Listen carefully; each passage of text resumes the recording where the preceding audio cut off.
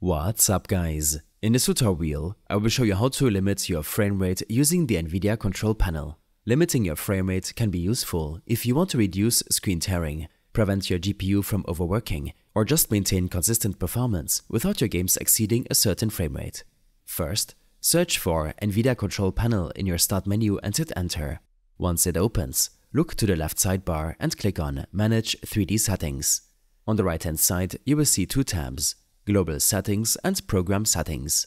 Under Global Settings, changes will apply to all games and programs. Scroll through the list of features until you find Max Frame Rate. Click on Max Frame Rate and then click the On button. A slider will appear that lets you choose the maximum FPS you want your system to use. Adjust the slider to your preferred frame rate limit.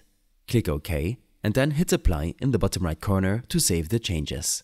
If you only want to limit the FPS for a specific game or application, go to the Program Settings tab instead. Select the program from the drop-down menu, or click Add to browse for the game's executable file. Once selected, scroll down the settings list until you see Max Frame Rate. Just like before, turn it on, set your desired FPS limit, click OK, and then hit Apply.